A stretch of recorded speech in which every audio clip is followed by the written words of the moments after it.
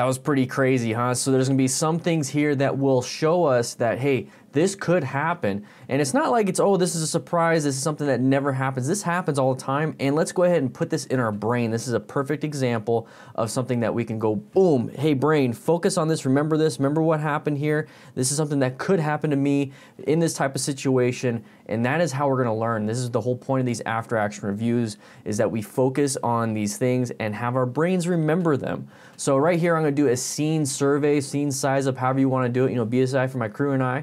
And what we're gonna be doing here is looking at some of the stuff here that is obvious, and we have hazards. We have cars lined up, so we have people possibly wanting to come out. Now that's what's happening in this video, but this is what we see. Cars lining up, people wanna creep through, people will let them creep through. Big problem. And we also have pedestrians. They could be jumping out, they could be doing stupid things. So we have intersections also, that's a big hazard trap, you know, people turning left in front of us, all these different things.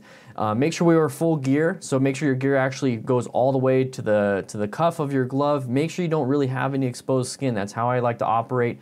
Let's go ahead and start operating that way too. So we're gonna move forward just a little bit, and we also have another hazard here. So we have these, the tram rails, or whatever you wanna call it. They are a little bit slippery, but these ones look pretty narrow, so our tires will be able to go over them pretty easily. Sometimes though, you're gonna have really wide ones, and that's gonna really mess up how you're gonna ride and can get your front tire not necessarily trapped inside of it, but loss of traction. So be careful of that. This is how you wanna do it. You wanna ride in between them, and then if you have to make any massive movements, you go across them pretty quick. So we have a bunch of people lining up, okay? So that's typical. Now right here, this is where we start thinking, and then we start noticing. This is what I want you to notice. I'm gonna go ahead and go back just a little bit. So we have this intersection to the left, okay? We also have intersections to the right. When these cars are backed up like this, think of that intersection. So right here, you wanna grab stuff, and you will do this when you start riding. You're gonna grab things, you're gonna grab some weird things. It's pretty cool. So you notice there's a little bit of a white vehicle. Now that's something you wanna look at. You wanna go, you're riding, and you're like, okay, boom, white vehicle, okay. That means there's intersection, that means there's possibility. I have a bad line of sight when I go past this vehicle right here. This is where we have bad line of sight. Okay, now we're cautious, Think about, you know, during Halloween time or whenever you wanna do this, you go into a haunted house. You're not running around corners, are you? You're like, okay, where's the monster? Where is this happening? And that's what you start to do when you're in that situation. And why is that? You're scared of something popping out, right, and getting you, right? We are riding motorcycles, everybody. This right here, we have a corner. We don't want cars to come and get us. So treat them as monsters, treat them as, you know, whatever, and start doing that. So right here, not necessarily like creep down to like no speed and you're like, okay, what's going around it? Do it at, let's, you know, when we're in the haunted house, we're either running or we are, you know, slowing down, but we're still walking. Okay, so think about that as an example or a metaphor or whatever for motorcycling. So if we're going 45 or 35 miles an hour, maybe creep down to about 25. So we're going sprinting speed, let's say sprinting speed at 35 miles an hour, walking speed is about 20, 25 miles an hour. So we're just kind of slowing down, getting ready for that swerve, getting ready for those brakes. Because if we slow down from 45 to 20, 25, that is a huge, massive difference between having to brake at 45 or braking at 20, 25. Does that make sense? Okay, I want you to be able to brake very quickly at 20, 25 versus 45, because that can be that total stopping distance problem. So right here, we're gonna come up to this, and he did this editing right here. But right here, it's like we have that bad line of sight, bad line of sight, bad line of sight. Boom, soon as that creeps out, this is now orange mode. So let's scroll back just a little bit, and about right here is when I'm in yellow mode, and then when we start coming up to here, it's like, okay, bad line of sight, I can't see around, now I'm in orange mode. So orange mode, orange mode, orange mode, orange mode, definitely orange mode, boom, I see this vehicle right here. Now I'm in red. Okay, so this is red mode. Red is action, red is doing something, red is going. It's not necessarily red is stop, red is doing something, either swerve, brakes, then swerve, swerve, then brake, whatever it is you have to do. So that's why we're in that position. So he's not gonna stop. This person right here, this car driver is gunning it to get out of the path of travel of this vehicle up here, because that is who they saw. They didn't see us, and that's fine, whatever it is. I wish more people would see us.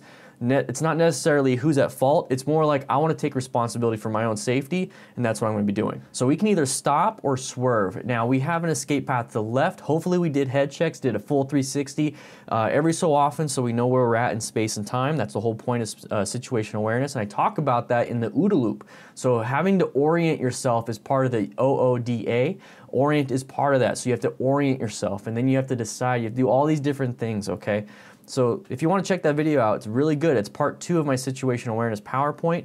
I'm going to be doing these PowerPoint stuff for patrons only in the near future. So if you want to be a patron, it's only $2 a month. You're going to get 4 presentations a week, and it really does help with the channel at the same time. So we're going to be moving towards here. So right here, you got an escape path to the left, or you can brake. 2 of those things, fundamental skills you need to learn.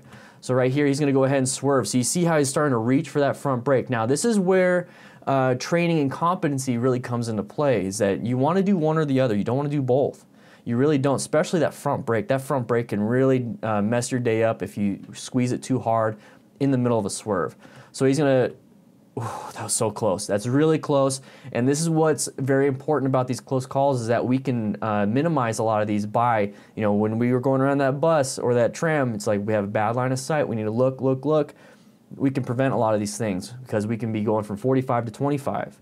So very good that he swerved out of the way, but remember, and it's very hard. It's very hard. I know you guys are going to have trouble doing it, and even I'll have trouble doing it. Try not to look at the object, because that's really going to mess up your swerve. You're trying to swerve to the left, and you're looking to the right. Well, it's putting body weight to the right, and that's going to cause some problems. So when you swerve, you go into it and then come back. Okay, you just have to make that action, and this is where practice comes into play in a parking lot with realistic speeds, if you possibly can.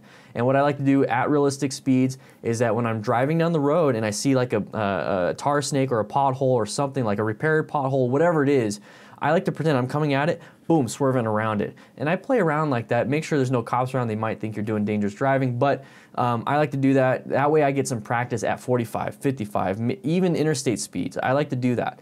So it's gonna really help you out and get you familiarized and bond with your bike too at the same time. So he's gonna move around this vehicle, and luckily, he was able to dodge it. So you notice right now, this is the position he swerved into. So this is basically lane position 1, but this is a great opportunity to look at exactly where he's at because we have the tram lines basically. So he's basically right on it, or a little bit to the right of the left side of the tram. So let's go back to where he originally was before this incident.